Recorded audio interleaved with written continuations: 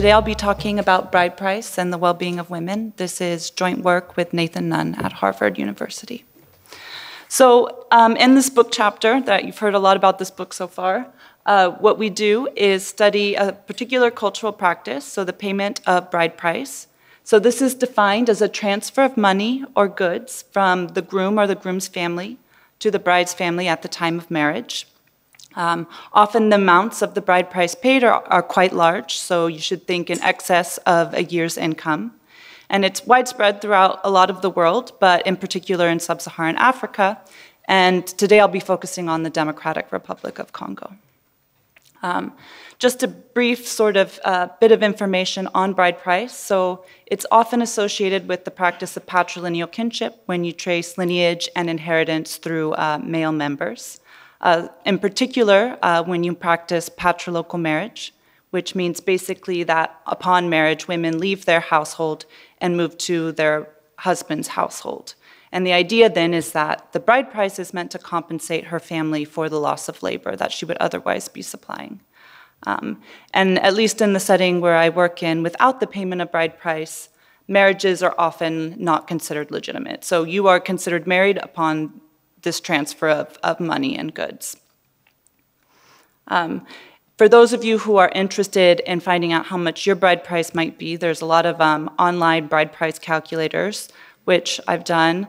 One thing that I was alarmed to see is that you'll notice that usually you get more education, then your bride price will be higher. I'm in trouble because I pay a penalty for having a PhD, so I guess that means I'm a good deal now. I don't know, but just for fun if you're interested in checking it out.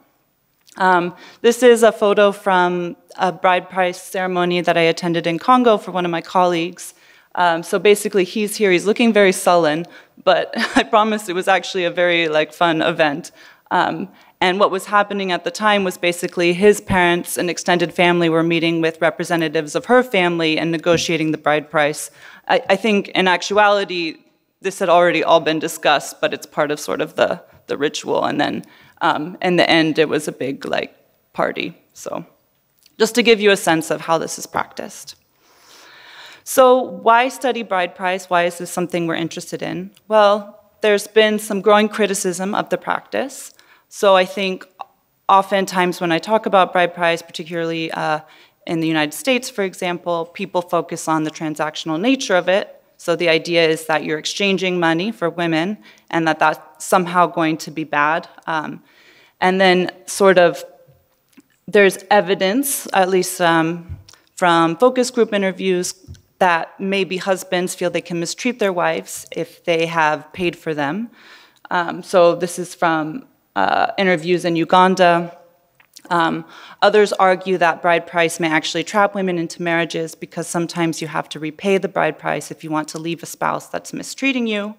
So as a result, then Ugandan courts have outlawed this repayment upon divorce practice.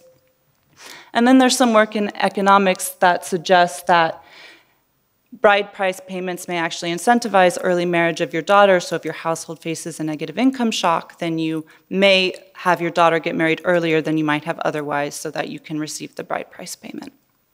So these are some of the examples of why there's been some skepticism around the role of this particular practice.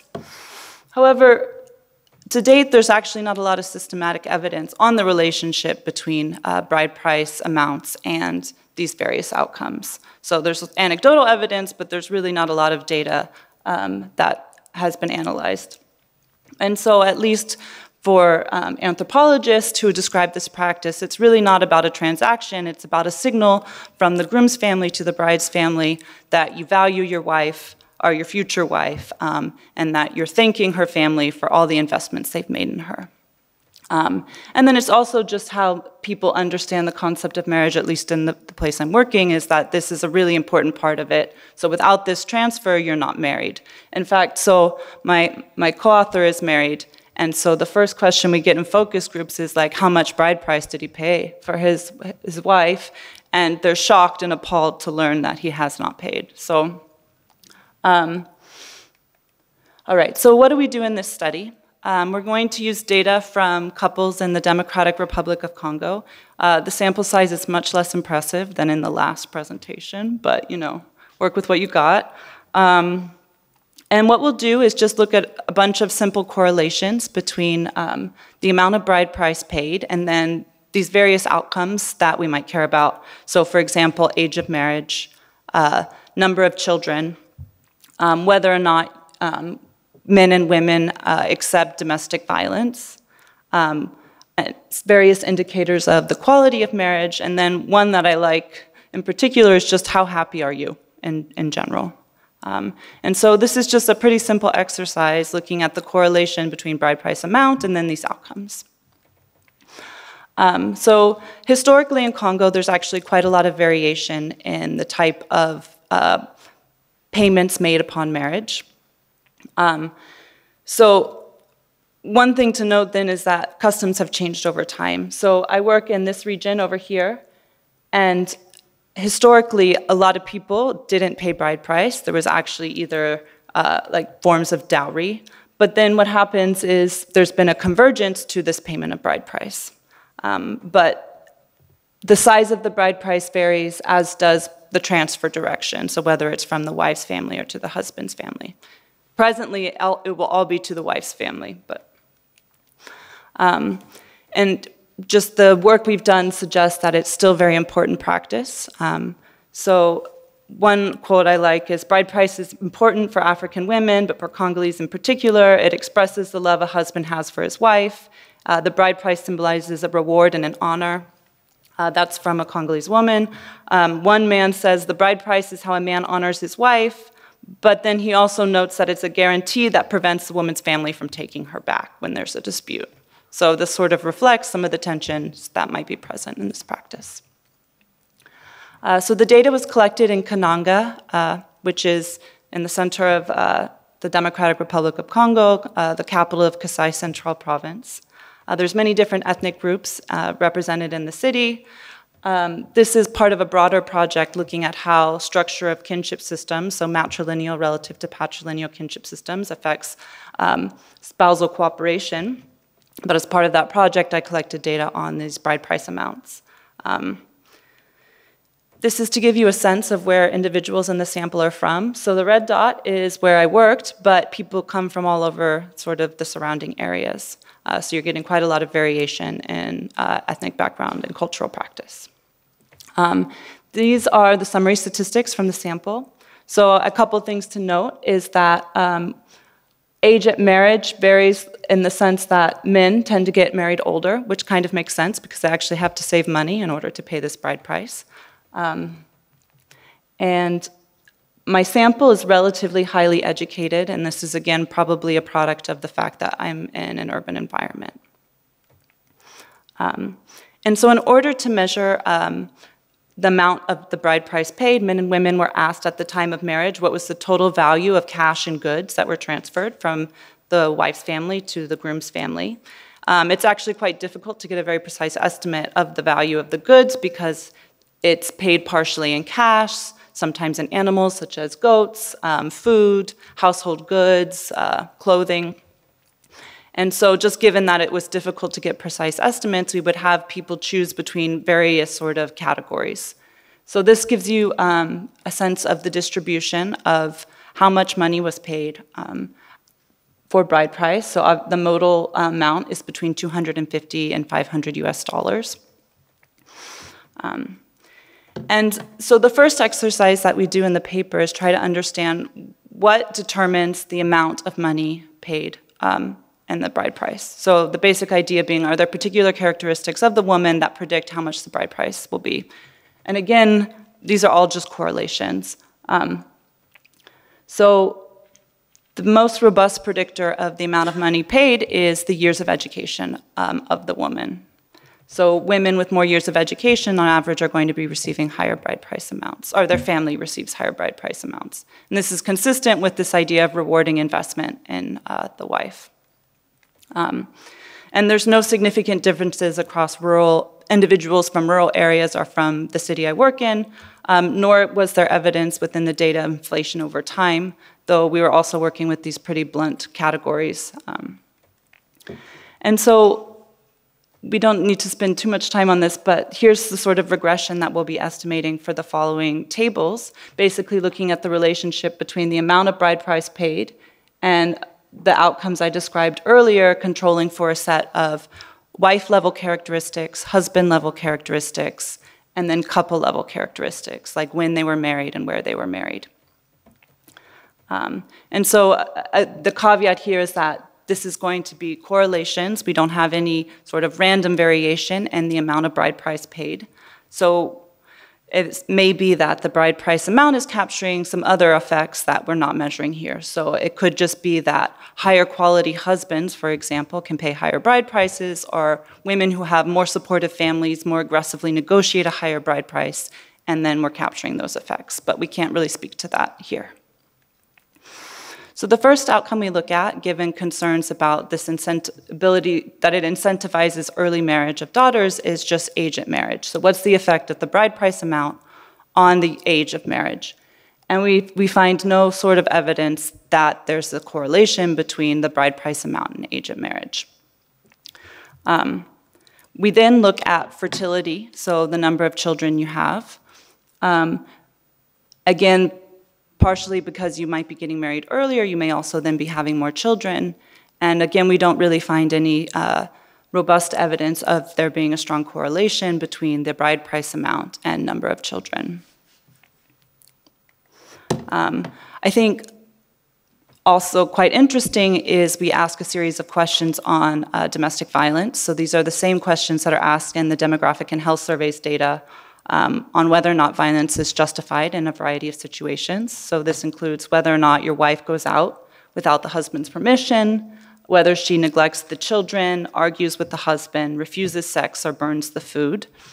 And people ask whether or not they agree or disagree that domestic violence would be appropriate in these various situations. And then we construct an index with these responses. And what I think is particularly interesting is that, at least for women whose husbands paid higher bride price, they're much less likely to believe that domestic violence is acceptable. The same doesn't hold for men. So there's no real relationship between the bride price amount and men's views on domestic violence, but there's some suggestion that women whose husbands paid more money are also holding views that are more consistent with having less domestic violence. We also tried to measure marriage quality. If anyone knows how to actually measure that, let me know. But we asked respondents how often they engage in a variety of activities with their spouse, such as laughing together, discussing feelings, I guess, if that was required of all partners. Maybe there'd be fewer divorces, but people answer from never to more than once a day, and again, we construct an index on how often you engage in these activities that we probably consider to be positive. I personally enjoy receiving gifts, so.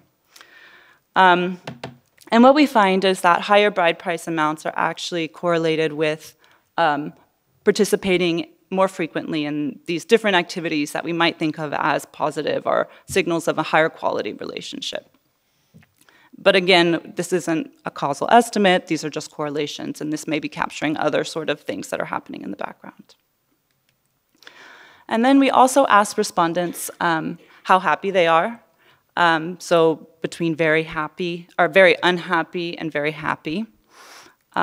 Sadly, sort of on average, people in my sample aren't very happy. But women whose husbands paid higher bride prices are happier.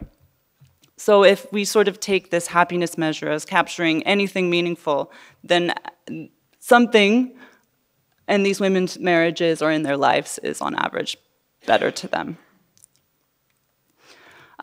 Finally, the last sort of question that we ask in the paper is, what are the effects of having to pay the bride price back if the marriage dissolves? So often, if they've had children, then this repayment of bride price isn't required, but sometimes it still is, and then a certain percentage of it has to be repaid. And so there's this argument that this repayment may trap women in marriages that they don't want to be in. And so what we do, and I won't present the table here, is just look at what is the effect of having to repay on women's self-reported happiness, and how does that vary based on the size of the bride price that their husband paid? And what we do find is that, in general, there's no effect of having to repay, except for women whose husbands paid very high bride prices. Then there seems to be a negative effect on women's self-reported happiness, suggesting that for these very extreme values of bride price payments, it may have an effect on women's happiness in the marriage. So quickly summarize, we find that bride price amount is correlated with the wife's education level, less acceptance of domestic violence for women, higher quality marriage across a variety of different indicators, and greater happiness for women. We don't find any evidence that the bride price is associated with earlier marriage or higher fertility, but again, this is just correlations in this particular area of Congo. One interesting paper to note is there's some causal evidence on what happens when you roll out expansion to schooling, so you make schooling more available. And Ashraf et al. Find basically that in areas where families practice bride price, you get a greater response from those families in sending their girls' children to school than you do in places that don't practice bride price, suggesting that it may actually really work as an incentive for sending children to school. So in summary, just wanted in this chapter to give an overview of some of these basic correlations between bride price and a variety of outcomes we might care about if we're interested in the well-being of women. Certainly there's quite a lot of work to be done to more rigorously understand what the effects of bride price are. And sort of this work is part of a broader agenda trying to understand how variation in cultural practices such as kinship system, bride price, age sets matter for economic development.